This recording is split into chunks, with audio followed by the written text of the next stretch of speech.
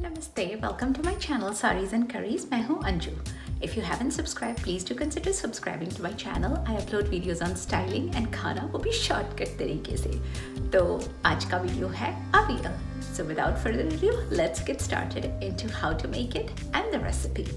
So I think हर किसी ने avial के बारे में सुना है and this is a classic South Indian dish. But the major problem with avial जो मेरे साथ होता है is cutting and chopping all the veggies, क्योंकि उसमें डलता है everything but the kitchen sink. समझ गए ना?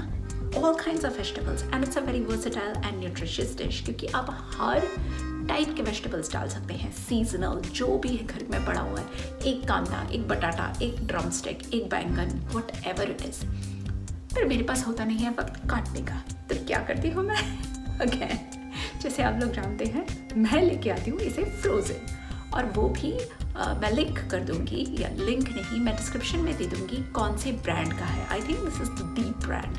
मैंने कुछ ब्रांड्स ट्राई कर रखे हैं एंड वो इतना अच्छा नहीं रहता है, but this brand is amazing, क्योंकि इससे अवियल जो बनता है इट्स सो टेस्टी और इतनी आसानी के से बन जाता है. तो मैं हमेशा जब भी जाती हूँ मैं पाटीदार से खरीदती हूँ और ये फ्रोज़न पैक्स ला के रखती हूँ इन माई फ्रीज़र एज अ बैकअप. तो जब भी मुझे समझ में नहीं आए कि क्या बनाऊँ, ये बन जाता है इन अ जिफे, और इसमें बहुत सारी चीज़ों की ज़रूरत भी नहीं है. तो देखते हैं किस तरह से बनाते हैं अवियल माई स्टाइल.